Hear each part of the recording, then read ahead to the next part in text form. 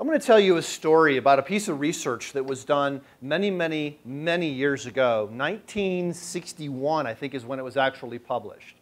So this study outlives anybody I think who is in this room right now, way, way back, even before I was born. That's how old it is. So this study is done by a guy named William McGuire. He was a professor at Yale University.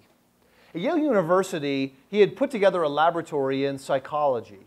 And he was studying lots of things. For example, one question that really intrigued William McGuire was, how is it that so many people are tricked by bad ideas? Have you noticed this in your life, that bad ideas tend to spread faster than good ideas?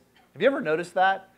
Like if there's a false rumor, that's the fastest thing to go around the whole school.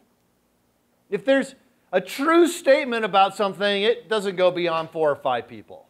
But false things, they spread really rapidly. The emails that get sent out to tens of millions of people are the fake things, the urban legends, not the true things. So why is that? He found long before there was such a thing as an internet, the same thing was true, that bad ideas spread faster than good ideas. He found, as he studied this, a suitable analogy. He said, I think bad ideas spread faster than good ideas because bad ideas are like viruses. So think about virus theory for a moment. You've all taken biology class, right? So you've all at least looked at this very briefly. A little bit of virus theory. Can you take a pill and kill the viruses in your body? No, you can't. But taking a pill won't kill the viruses in your body. It can cut down on the symptoms that the virus will create in your body, all that kind of thing. But you can't really take a pill. It's not like an infection. You can take a pill and actually kill an infection, kill the bacteria, but you can't really kill a virus. So what's the reigning theory in how we stop viruses from hurting us? What's it called? Vaccination based on what? What's the idea behind a vaccination? Y'all know this. Just don't be so shy. Just speak up. Do what?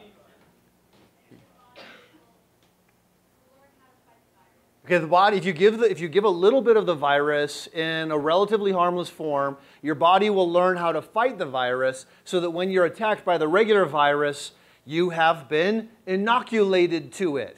It's called vaccination or immunization. That's the reigning theory.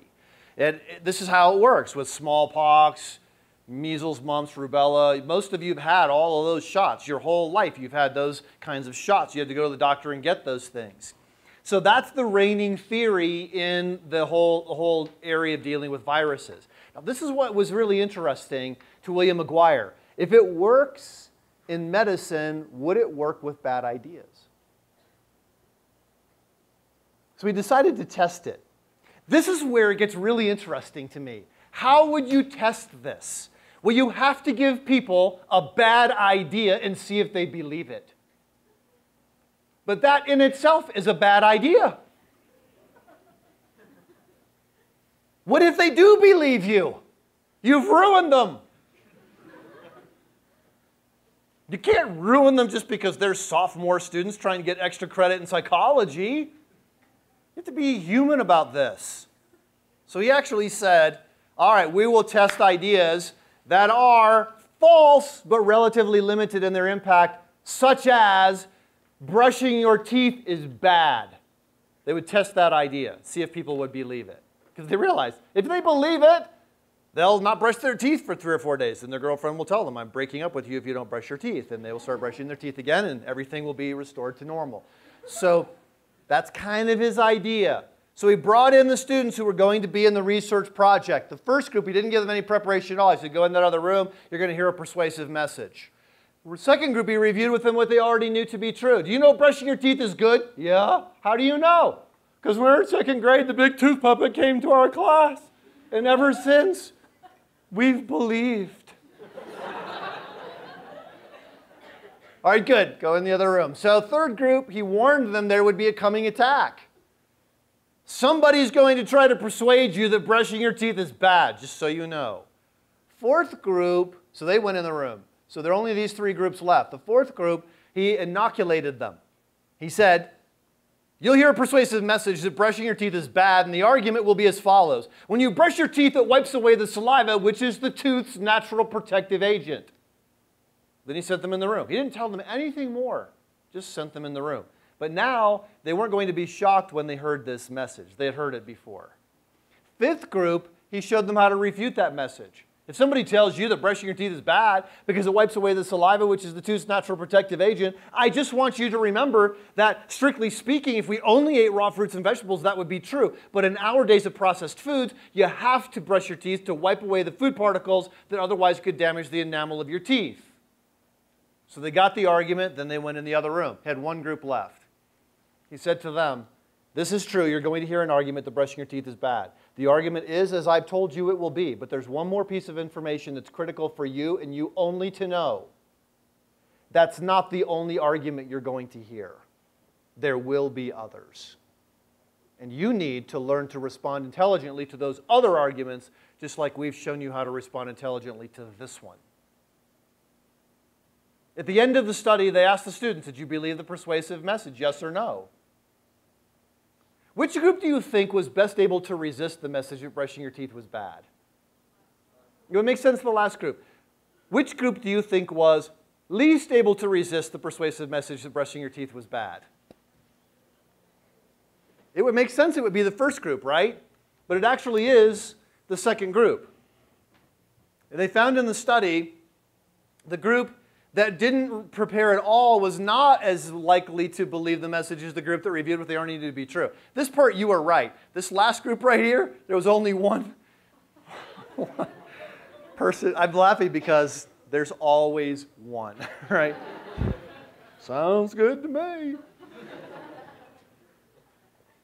Do I still get my extra credit? Yep, you do. Okay, so some people just don't take it, like they don't take any of it seriously, and it messes with the psychology, students' experiments and all that, and they just think that's pretty funny.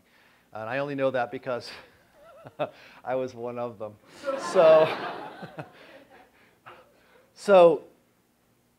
But this is really a stunning result right here if you think about it. If this is compelling to you at all, if you're following this conversation, you realize if the group that reviewed what they already knew to be true was significantly more likely to be persuaded than the group that didn't have any preparation at all, there's something about that review or something about what they already knew that ended up being used against them. Do you see that? Somehow it was used against them. Talk to me about this. What do you think was going on in this situation?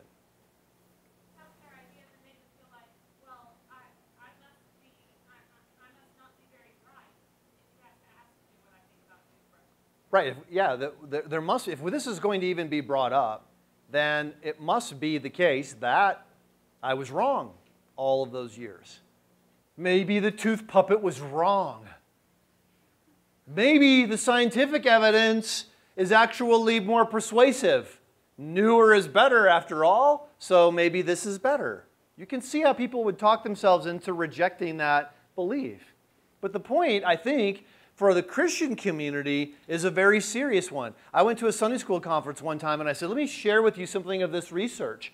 I said, if this is true and all you're doing in your Sunday school curriculum is telling the same Bible stories over again year after year, you're not setting students up to successfully defend their faith, you're setting them up to successfully reject it. I thought they would welcome this news. I have never been invited back to teach at the Sunday school convention. It was just too threatening of an idea. But what if it's so? I mean, what if it's true? Even if it is threatening, what if it's true? What if it's true that in order to successfully resist bad ideas, you have to be able to not only understand the bad ideas, you have to be able to respond to them, and you have to have thinking skills that enable you to be flexible in all kinds of different situations you might face.